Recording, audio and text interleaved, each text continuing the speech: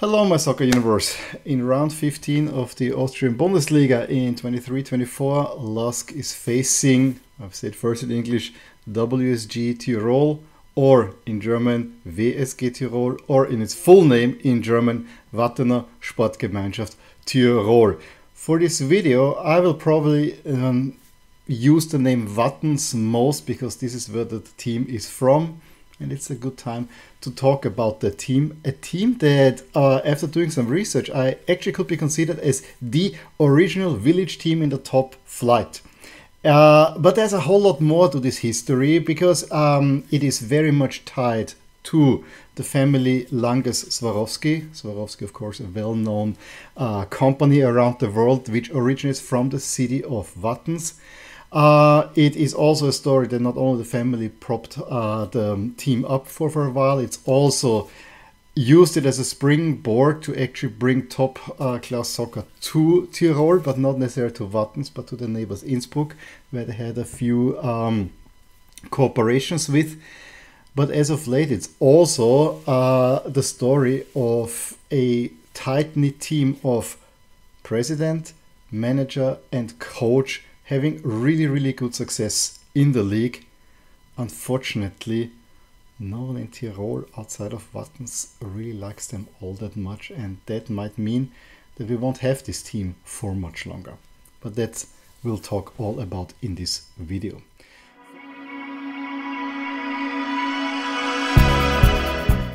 Now, the club goes back all the way to 1930 when it was founded for the workers in the industry of Wattens, and Wattens basically is part of the conglomeration Innsbruck, Hall and Wattens, where Wattens is an industrial town. Of course, there's a Swarovski company, but there's also paper mills and so on.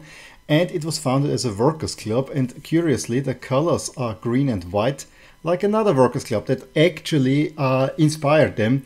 That's of course Rapid Vienna from Vienna. They were the champions, and so Wattens took on the green and white of the big team from Vienna. For most of the history, the team I would consider is at best a second, if not a third league team, but they have had successes which are very much, as I said, tied to the Swarovski company and the Swarovski family. When it comes to honors, they are not that much. I mean, they won twice. They were second division winners. First time in 1968 when it was still regionalized. They won the western part of that. And then in 2019 they became the champions of a national second league. So this means they had two stints in the Bundesliga. Their biggest success is probably just by themselves that they finished in the top 6 in the 2021 season. However, and we'll talk about that in his history, they're also part of 4 times Austrian champions because they had for a while a cooperation with Wacker Innsbruck, and that cooperation in the 70s yielded 4 Austrian titles and a few cup wins, although they are typically attributed to Wacker Innsbruck.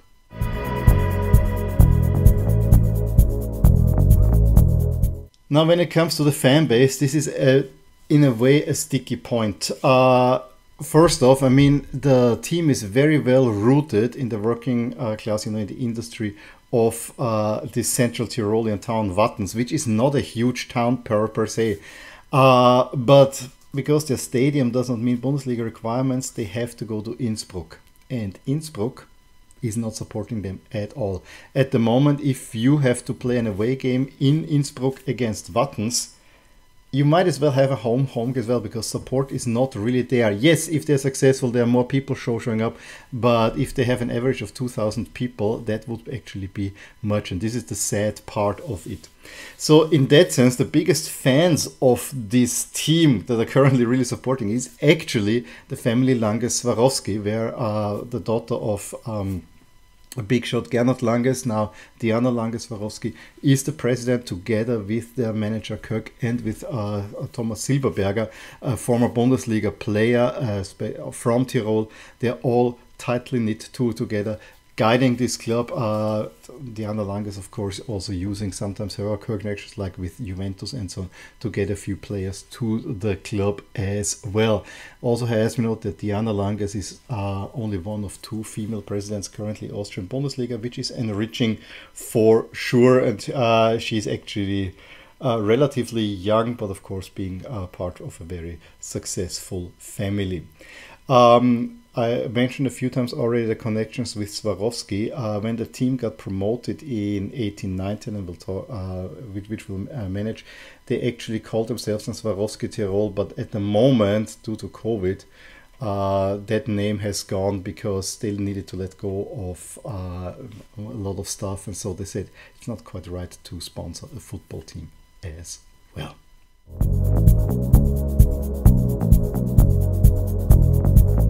Okay, I've hinted already a lot about the history, and you know, the history in the early years from 1930s in the war is all mostly lower league football.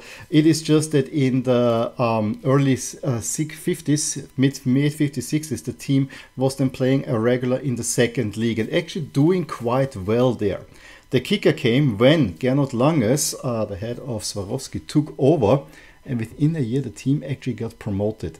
And this was the first true village team, because Wattens at the time had only 6,000 people, and this was a sensation that they got promoted to the big time. Not only promoted, they actually managed to stay a few seasons up there. They only got demoted again when they decided to make a cooperation with Wacker Innsbruck. As we said, a very successful cooperation where they saw, okay, Wattens has some few interesting players, and you know, there are players like Friedel Concilia, former Austrian national team goalie, Hartenberger, and so on. Really big names. They had them together with Wacker Innsbruck, who also had big names. They got one of the best teams in Austria, and this cooperation club was a dominant force in Austria in the 70s. Especially the mid-70s, if you would like to say. However, it didn't last, was not all that glorious, because in the 80s, this union actually got relegated, whereas the second team, which was still playing in Wattens, actually managed promotion up in the second league.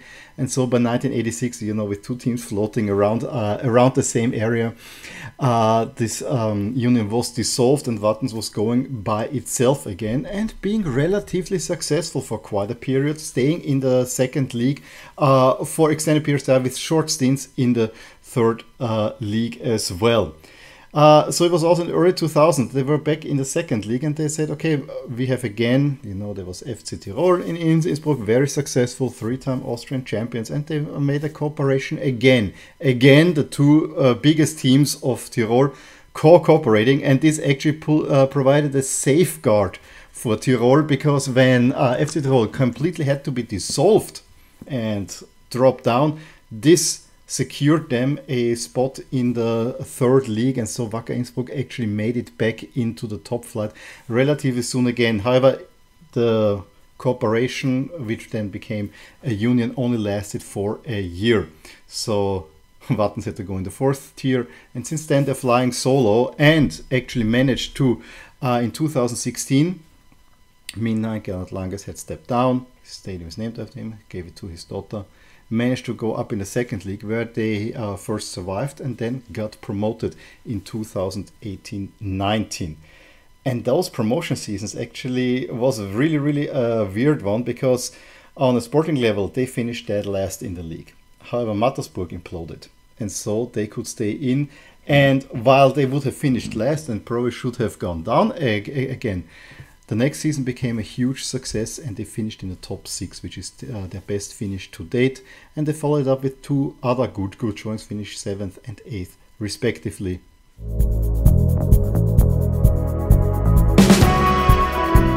Currently, the team is not doing as well. After these golden years, finishing 6, 7, 8, at the moment they're only in 11th place, and you could make a case that they are among the weakest teams in the league. It also, many players needed to be let go, they could not be adequately replaced, and so yeah, this tight-knit leadership group actually has seen a little bit of friction as of late, although in typical manner they are friends, they actually try to keep it together, but you have seen some tones here and there. Also as we said, after a rather rough start to the season, Wattens has actually regenerated itself. Now, Coach Silberberger said recently in an interview, probably the biggest mistake that they made is that when they got promoted, that they renamed themselves not as Works team from Wattens, but they said we are the Wattens team for Tirol, which made them from a village club into kind of the representative Tirol. Of course, this was a little bit aside onto Wacker Innsbruck, because at the same time as Wacker Innsbruck got relegated, Wattens got promoted. So a little bit of dig there, but that didn't work out. And then you have to play in Innsbruck, and that's why you don't also get the support. And this is the big sticky point, the stadium situation, because you don't have a home ground. And this is not, you cannot actually sustain this. The club actually would like to build a stadium in Wattens. They would actually finance it themselves. The problem is they're not allowed to do so, because they cannot expand the existing one, and then there's all kind of rules and regulations that prevent them from building a proper stadium. And that's why, as long as this situation persists, there is not really a chance, I would say, that Wattens stay longer in the Bundesliga. They are doing their best, they're reaching, but it's obvious that this is a team that has kind of an expiration date in the current setup. A new stadium would be desperately needed.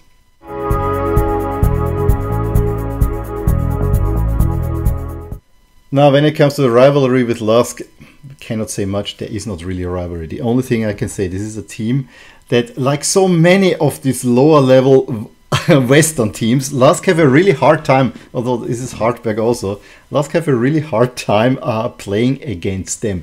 Because the one thing that Wattens is, and especially under Coach Silberg, is doing really well, they can be very, very solid on the back and hit you on the counter attack. And this has been working time and time again. And so the overall record against Wattens is actually not that great, especially in the last few years, and therefore it's kind of a nasty opponent in that sense. Other than that, there have been a few players that have been sent back and forth, but you know, given that this is a village club that is very much rooted in Tirol, and Tirol is a good 3-hour drive away from Linz, there is not much of a rivalry right there.